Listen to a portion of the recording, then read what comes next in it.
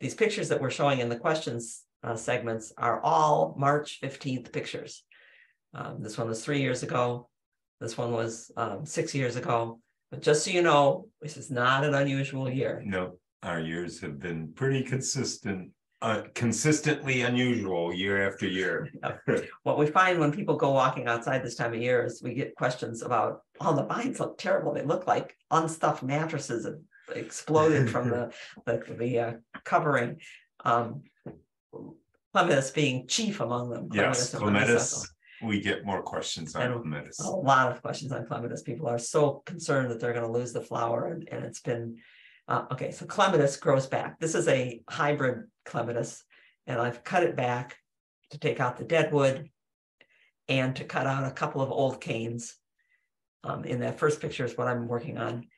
That's 3 weeks, 9 days later in the next picture, and then a month later. It's not minding being cut back. They grow back like asparagus. The problem with cutting them back is that you've got to be out there to direct them where to go, or they grab hold of everything. They'll go everywhere. Going by. But people have gotten confused because of all of these different kinds of clematis that there are. So I said, okay, let me show you again. This is one of the repeat blooming clematis. And I'm going to go down to the base and take out from the base several stems, trace them up and take out the rest of them. And I'm going to shorten everything else. I'm going to cut the top half right off. Makes it look much neater. They still bloom, still do wonderfully. There are 3 types of clematis, the ones that bloom very early, and you have to wait until after they bloom. Armandii is one of them. It's a scented one, and the top left side is all the early ones. Very few people in our zone can grow the early blooming ones because the buds get killed as it is by the spring frost or the winter cold. Most of you have group 2 big flowered hybrids. Big flowers. And those are the ones that you want to leave some of the old stems up, shorten them to a nice fat pair of buds, but you want to leave some of the old stems up because, like climbing roses, they're blooming on side shoots. Yep. But then the ones that are really nice, and all of them will act this way if you want, is you can cut them right down. Just cut them. Just group 3. Just cut them right down to the ground. They're still going to do their thing. And some of them, like the fall clematis that we used to call it, you got to cut it. Might want to consistently cut it down. Yeah, either cut it or start running. Yeah. And it is very windy. And that took us to a vine weevil question that we got.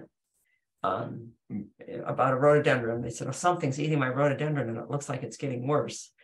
Yeah, that is a fair amount of feeding. And is it weevils? They said. I said, yes, it looks like weevil damage to me.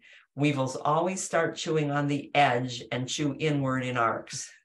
And their first bite is like this little notch right there. When we were first black vine weevil in school, that's what you look for, were the notches, and some of the leaves were just notch, and not this far eaten in. So yes. Well, you get something that black vine weevil is one of the worst weevils. A weevil is a type of beetle that doesn't fly, and it has a certain mouth part, looks a little bit like a truncated elephant's trunk, and they chew. The black vine weevil is not native. The strawberry root weevil is native, and both of them chew the same way. The black vine weevil came into the United States in the 30s. It doesn't fly. It doesn't move around except when people dig up the soil that has its grubs. The grubs are there from August until April, May, sometimes early June. If people dig up the soil and move it around, it gets spread. At first, they stayed localized where they came in over on the East Coast, the Southeast Coast. But then we had an interstate highway system built, and people started shipping plants all over the place, and now they're all over the country. And they really like yews and rhododendrons, but they'll eat a lot. They'll eat burning bush. They'll eat the list is well over 100 species of plants, so it's not a good thing to have around. They're right now, this time of year, that's where they are. By the 1st of April, they're about as big as a plumped up grain of barley. They're whitish yellow, and they're eating the roots of plants. And they've been coral bells. Yeah, this is a coral bell. They've been eating the roots of the plants since they emerged from the eggs that were laid last August and September, all winter long. If the ground is thawed, they're chewing like sheep grazing on grass. And what happens, more so than the damage you see on the leaves that the adults do in the midsummer, this is the worst damage that they do, and you need to get them out of there. Anything that damages the roots compared to the leaves is Yeah. much more dangerous. That's a black vine weevil right there, and that's a coral bell leaf, and that's what it ate in one night out of the coral bell leaf. Chomp, chomp, chomp. But that doesn't bother the plant nearly as much as trying to spend the winter without any roots. Yeah. And even one weevil on a young plant can kill the plant over the winter. So the person who asked about this, Pam, oh, I think it was Pam, asked about this, said, well, what can I do? I need to get rid of them. The problem is you can't get rid of them this time of year very easily unless you can dig up the plant. If you dig up the plant and shake the soil off of its roots and kill all of those grubs that you find, or feed them to the birds, that's what I usually do, is I throw them out on the pavement and the robin is sitting there waiting for me. Yep. They're not going to find their way back in. And or you wait until June when they emerge, because the whole population is underground right now.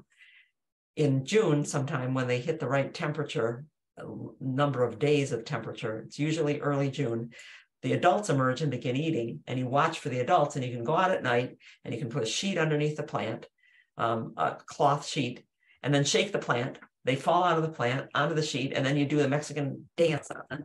You know, as hard as you can possibly do it to crunch them all, because they're very hard to crunch. Or you can use an insecticide that goes into the leaves of the plant called the systemic insecticide, that when the weevil eats it, it kills the weevil or prevents them from becoming, from laying eggs or maturing. But there is also, I'm sorry, I'm running off this all real quickly. There's also a nematode. That's a microorganism. They're vaguely related to worms, that you can add to the soil. Probably some of them are there, but you can add them to the soil in August when the young are hatching out of the eggs. Yeah, they get eaten by these nematodes. But those are things you have to wait to do. And this time of year, we don't want to wait. This goes way back to issue 102 with the weevil problems, and that's all written down there. What's up? 102. And one weevil, an inch of coral bell root, had cleaned it off in like 2 weeks.